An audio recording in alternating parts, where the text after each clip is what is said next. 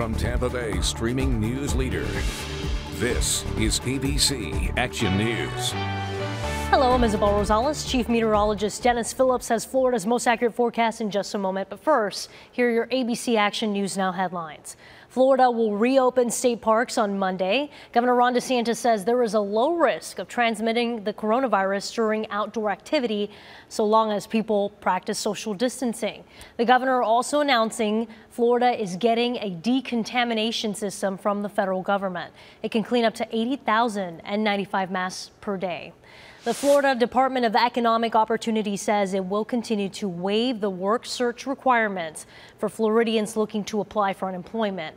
It also says Floridians can now modify their claim filing date, and that lets people get retroactive pay dating back to the day that they lost their jobs. The state is extending food stamp benefits for some families this month, and it comes as the state sees a spike in applications for the program known as SNAP. DCF says since declaring a public health emergency, it has received nearly 1 million applications.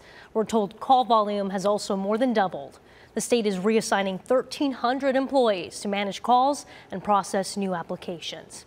In other news, JetBlue is looking to suspend service to Tampa International and other large airports through September, and this is due to a decrease in passengers.